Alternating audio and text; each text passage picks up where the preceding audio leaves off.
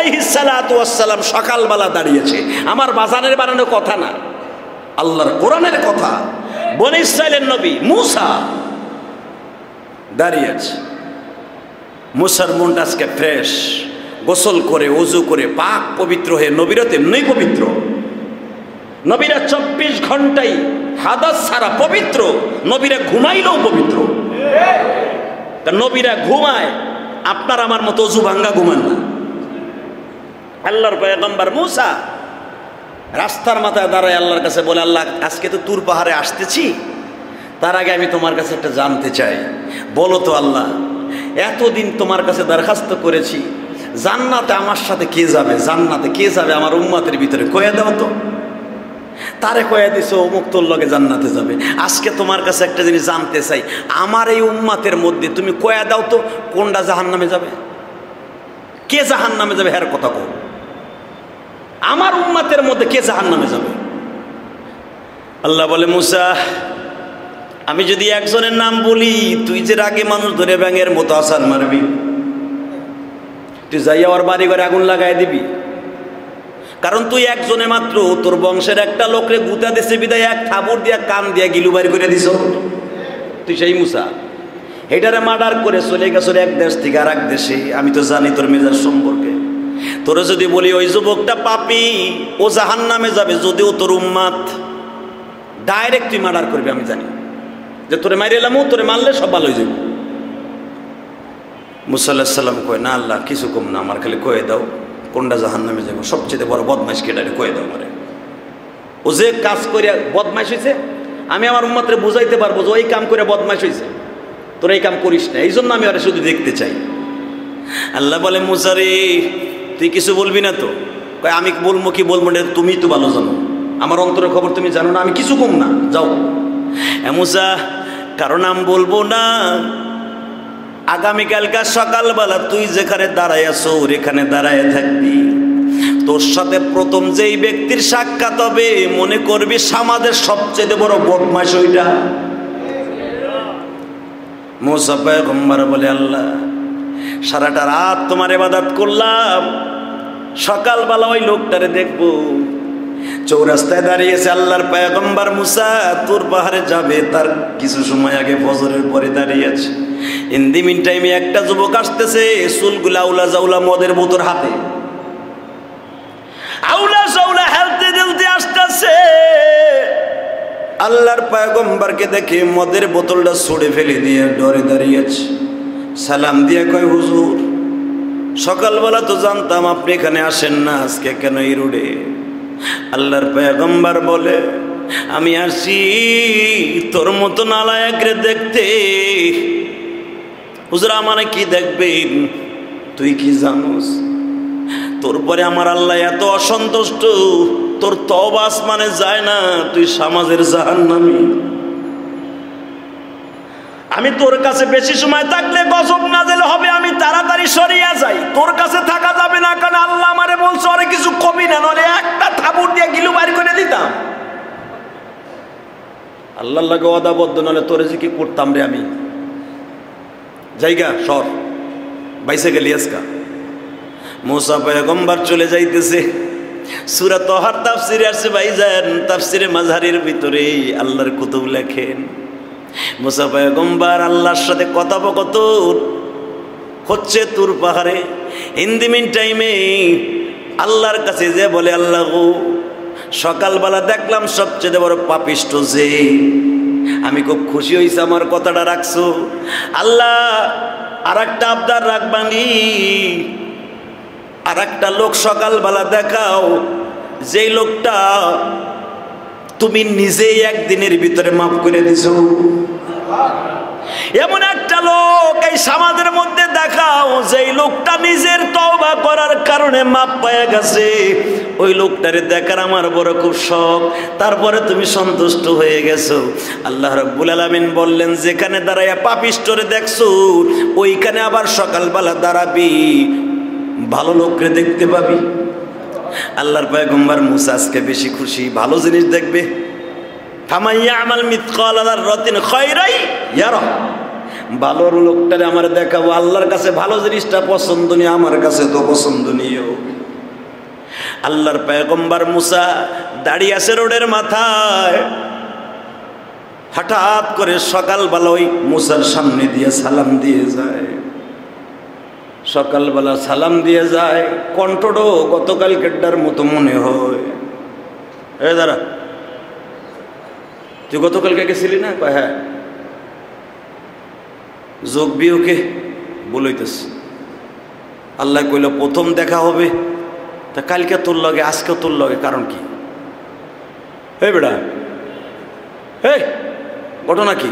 তুই কালকে আসছিলি নাকি? হ্যাঁ, কালকেই তো আপনার সাথে কথা কইছিলাম, মদের বোতল হাতে ছিল। সুবহানাল্লাহ বলেন না? আল্লাহর পয়গম্বর মুসা মাথা গরম হয়ে গেছে। কয় কি? ও কয় কি? ও যদি একই জন দুইবার হয়, খারাপও ভালো, রাত গেছে একটা, ঘটনা পেশ খাইলো কোথায়? না আল্লাহ মাকিলে খেলা করে? আল্লাহর পয়গম্বর মুসা সাথে সাথে টেলিফোন চাপছে। ও মালিক, বুঝলাম না একই ব্যক্তি দুই কোয়ালিটির কেমনে হয়? আমার আল্লাহ বলে, মুসা রে, একই ব্যক্তি দুই কোয়ালিটির কেমনে হয় আমারে না জিগাই, ওরে জিগা। আল্লাহু আকবার বলেন। আরে জিজ্ঞেস কর না, তুই আমার পরে কোনো সন্দেহ আছে? আল্লাহর পয়গম্বর বলে, আল্লাহ এটা কইলে কি তোমার পর সন্দেহ? তাহলে আমি তো শেষ। তাহলে ওরে জিগা। সত্য কথা করে ভাই, গতকালকে তুই ছিলি? কয় হ্যাঁ। আজকেও কি তুই? কয় হ্যাঁ।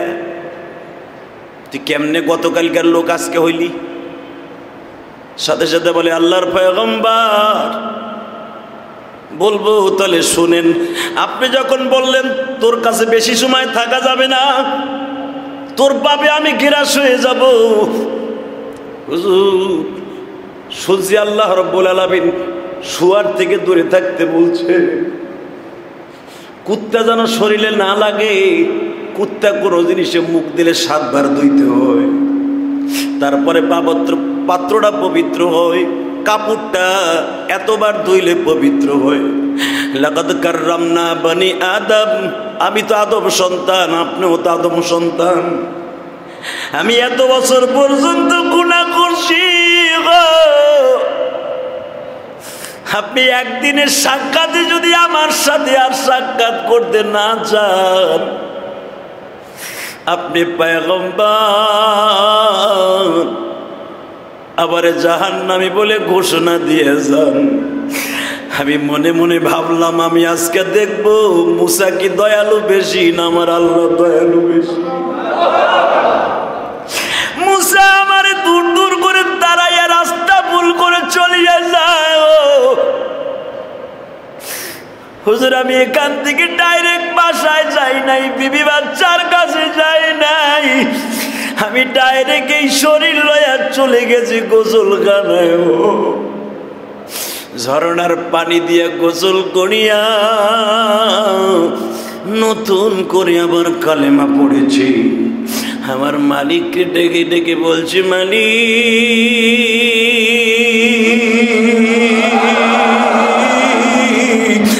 এখানে আমার বান্ধব কেউ নাই, তুমি নিরঞ্জন, তুমি একা, আমিও একা। আমি তোমার ডাক দিয়া বলছি, মালিক,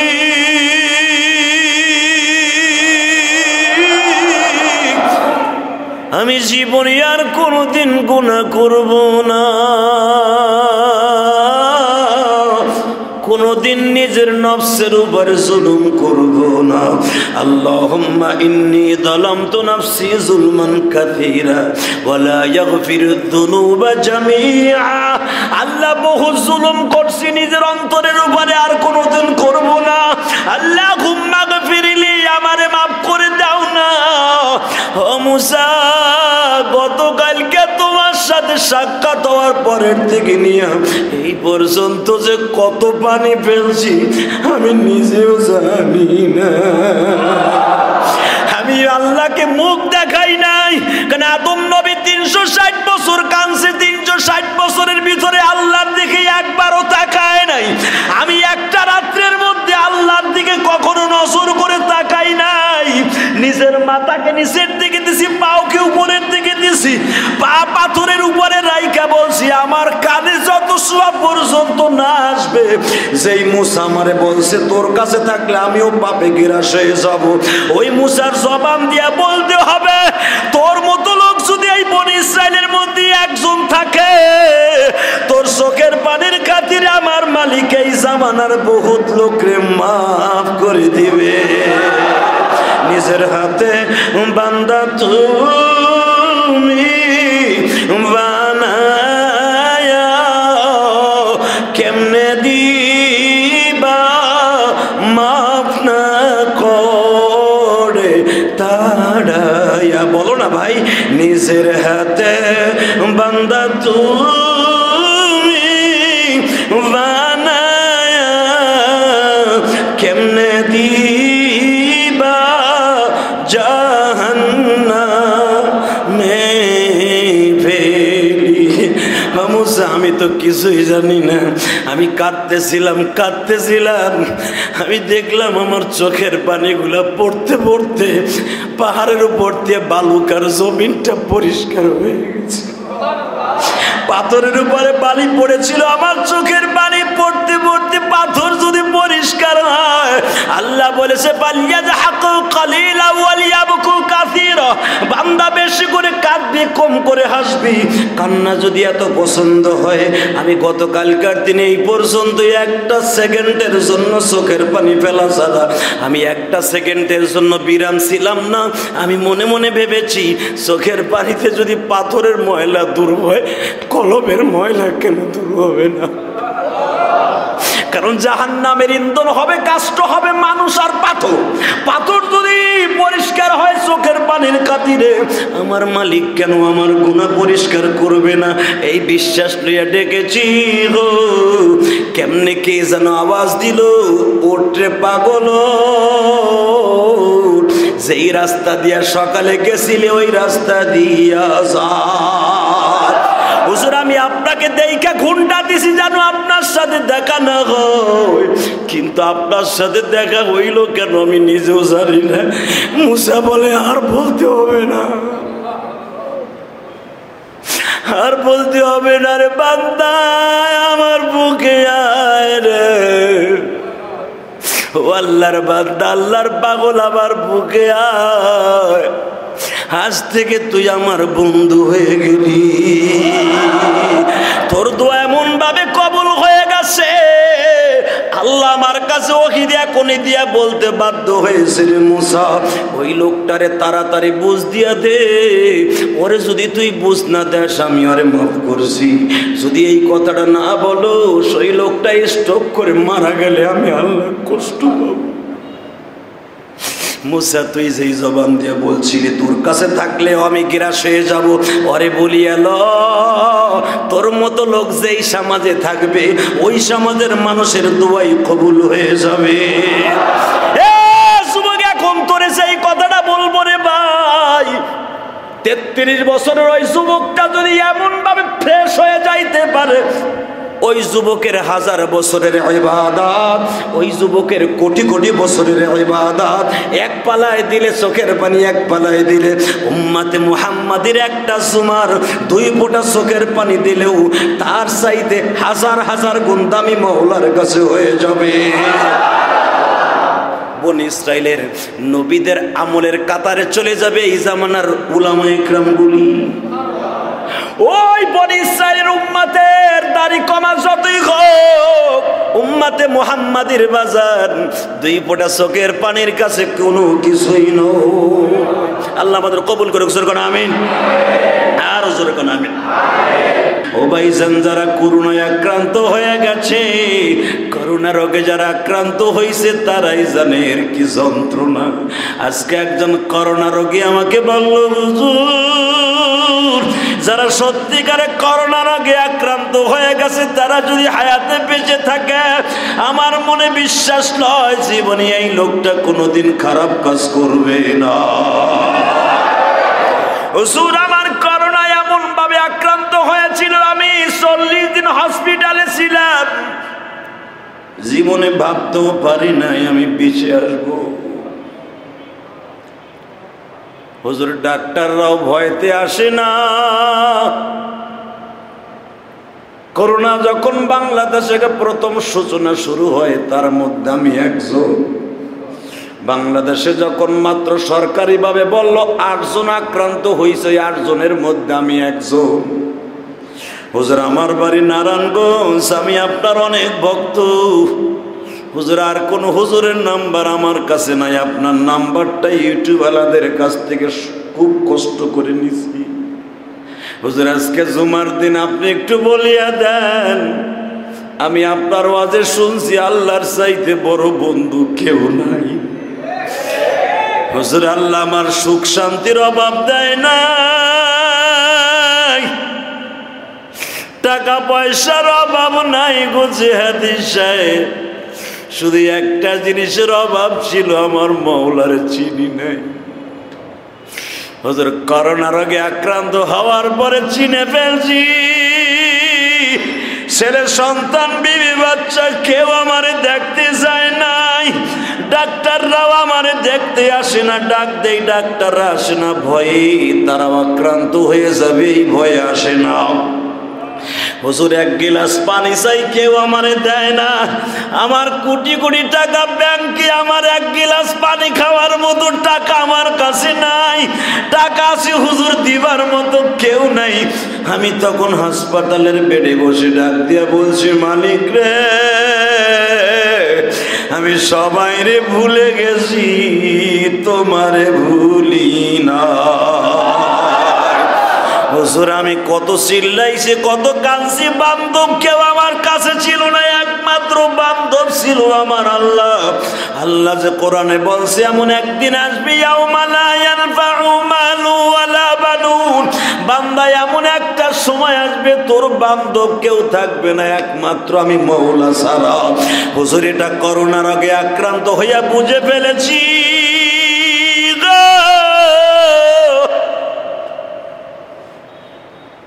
করোনার আগে আক্রান্ত হইয়া বুঝে ফেলেছি, টাকা পয়সা বাড়ি গাড়ি ছেলে সন্তান বিবি বাচ্চা কেউ বান্ধব নয়, একমাত্র বান্ধব হলো আমার আল্লাহ। ডাক দাও, আল্লাহু হাজিরি আল্লাহু নাজিরি। কত গুডা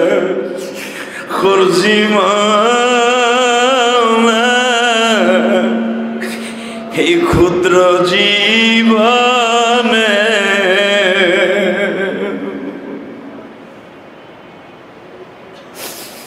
মাফ করে দাও তোমার নামে খাতিরে। কার আশায় বেঁচে আসস, বিয়ে করবি? এ দাড়ি পেকা বাবা, কার আশায় কয়দিন বেঁচে আছেন? টাকা পয়সা বাড়ি গাড়ির আশায় না গো বাবা, কিছুই সাথে যাবে না, কিছুই যাবে না,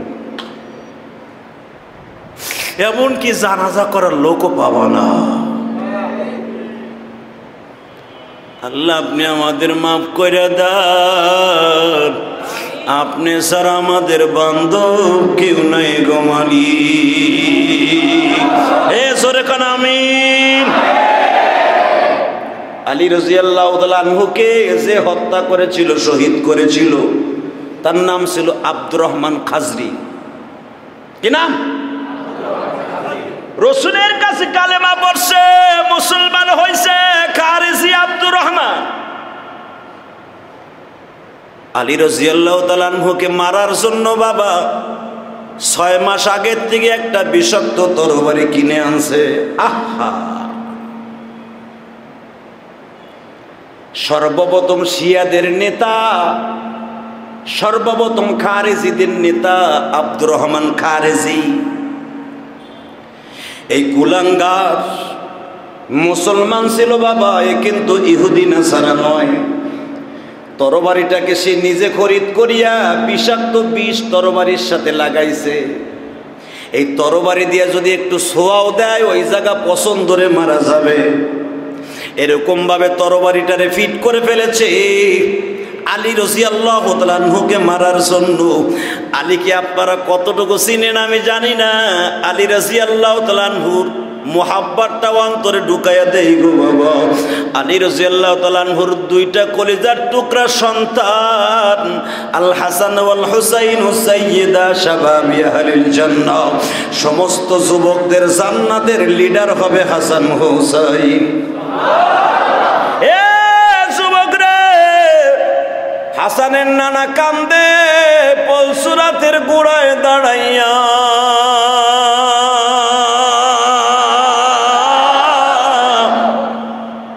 উম্মতের কান্ডারি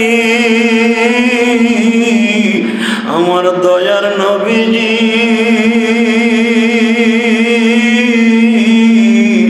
কান্দে মিজানের পালার দাড়ি পালার মাপের স্থানের পাশে দাঁড়াইয়া। আমার নবী বাটখারার কাছে দাঁড়াইয়া কান্দে। যেই ফেরেশতারা নেকি বদি ওজন দিচ্ছে সেখানে দাঁড়াইয়া কান্দবে।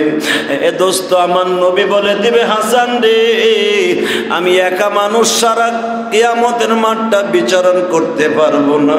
নানু ভাই, তোমরা দুইটা বোরাক লও। আগে তোমাদের জন্য দুইটা বোরাক আমি নবী বরাদ্দ করলাম। একটা উড়াল মেরে প্রথম যাইবা আমার আল্লাহর চেয়ারের কাছে দাঁড়াইবা, আর একবার দাঁড়াইবা মিজানের কাছে, আর একবার দাঁড়াইবা পলসুরাতের কাছে, আর একবার দাঁড়াইয়া দেখবা জান্নাতের কোন গাড়ি দিয়া কোন উম্মত গুলা যায়, আমার উম্মত কয়জন যায় লিস্টি দিবা। যখন দেখবো কোনোটায় কাজ হয় না, আমরা তিনজন মিলিয়ে আল্লাহর পাও দুইটা চাইবা ধরে বলবো, মালিক রে, জীবনে কোনোদিন সুখ কারে কয় দেখি নাই। ঈদের দিন মদিনায় দামি দামি মানুষের বাড়িতে খাবার পাক হইতো, আমরা হাসান হুসাইন অনারে ঘুরতাম। খেজুরি রাটি মুখের মধ্যে দিয়া মদিনার শহরে ঘুরতাম আর বলতাম, ও মদিনার মানুষগুলি,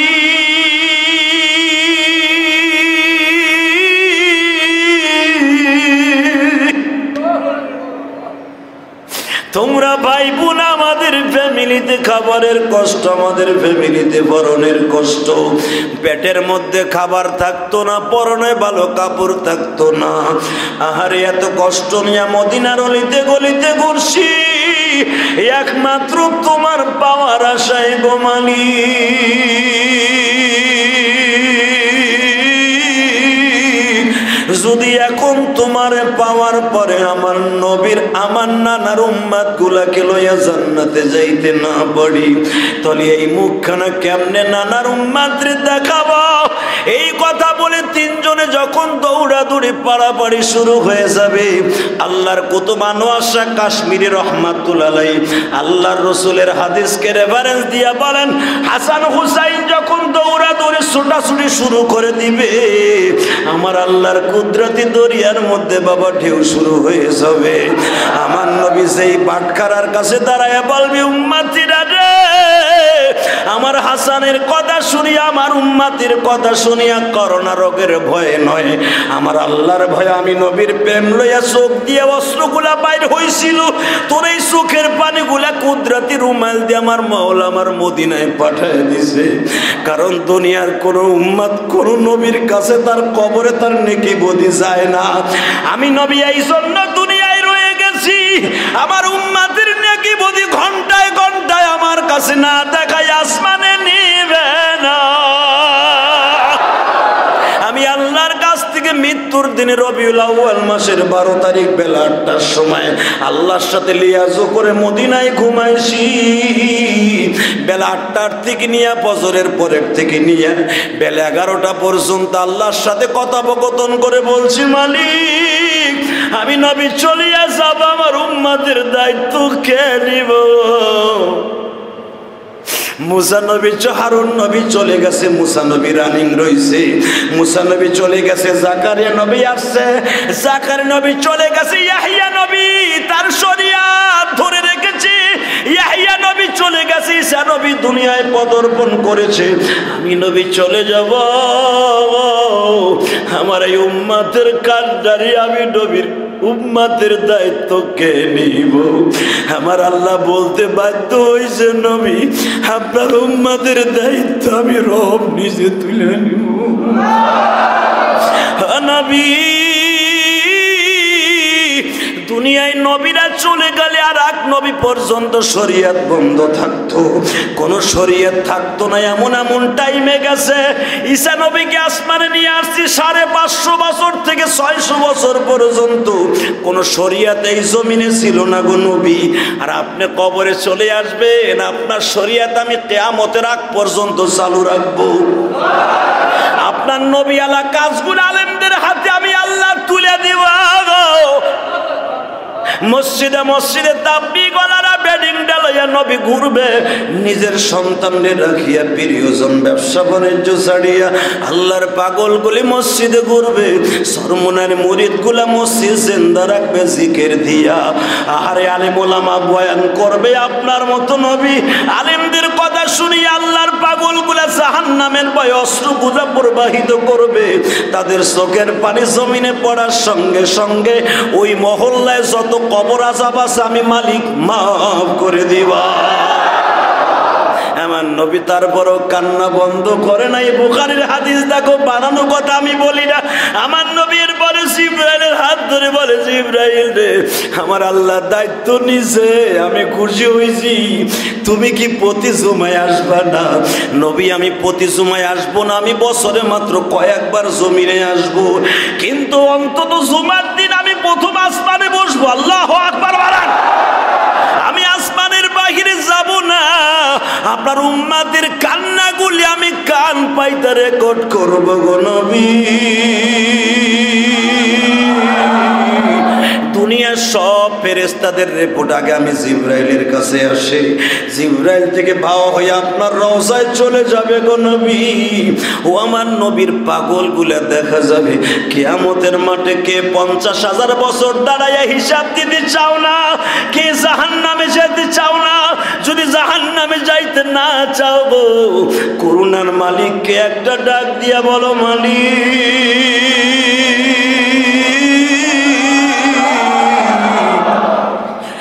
আমাদের গুনাহগার বলিয়া তাড়াইয়া দিও না, তুমি ছাড়া বান্ধব নাই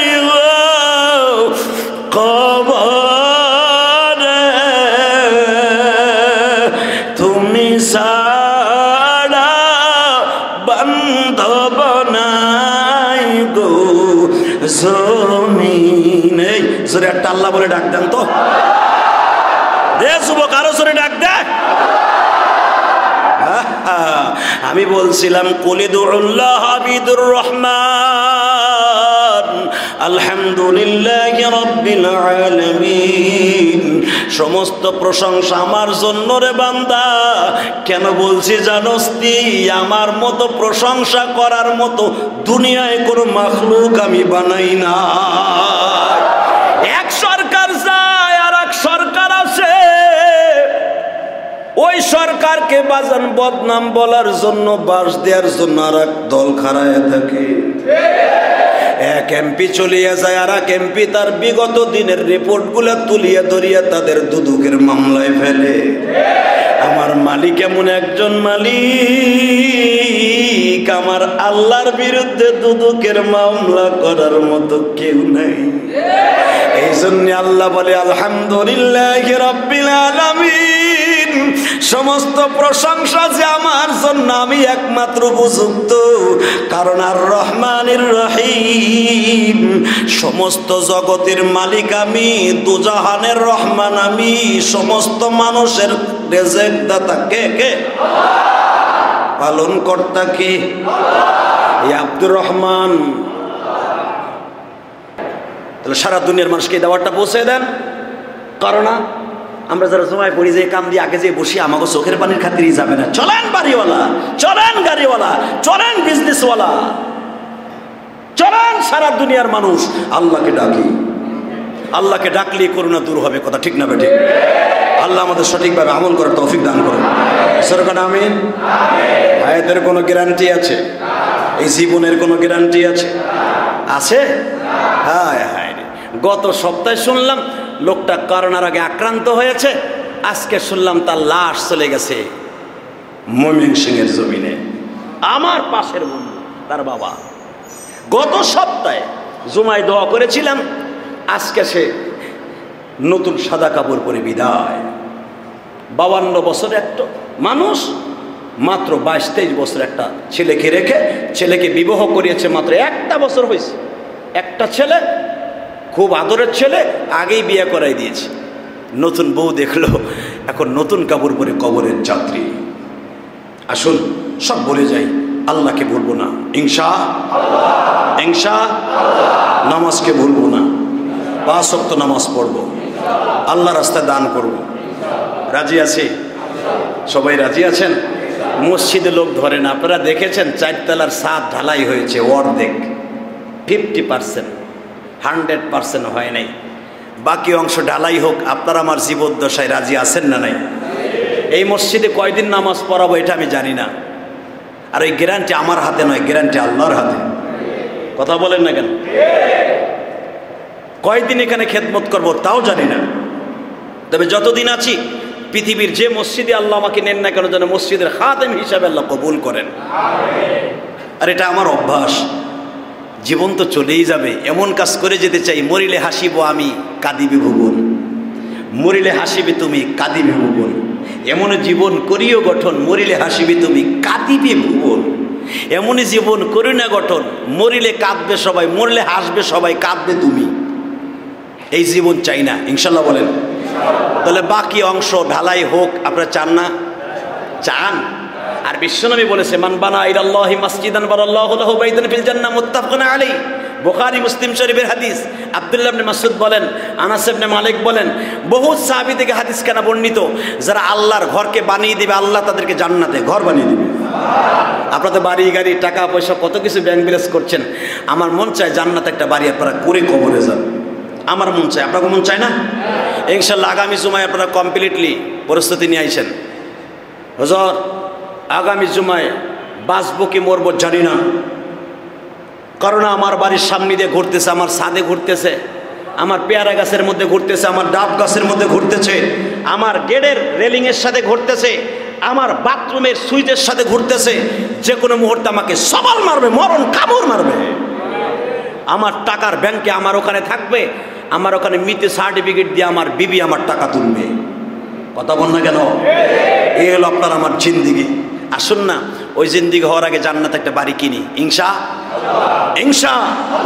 আমি শুধু আজকে একটা লোক চাবো, একটা লোক, eliasur রহমান জিহাদি যদি আগামী বছর আগামী সপ্তাহ আসার আগে মারা যায়, আমি তোমার বন্ধু সাক্ষী, যদি আল্লাহ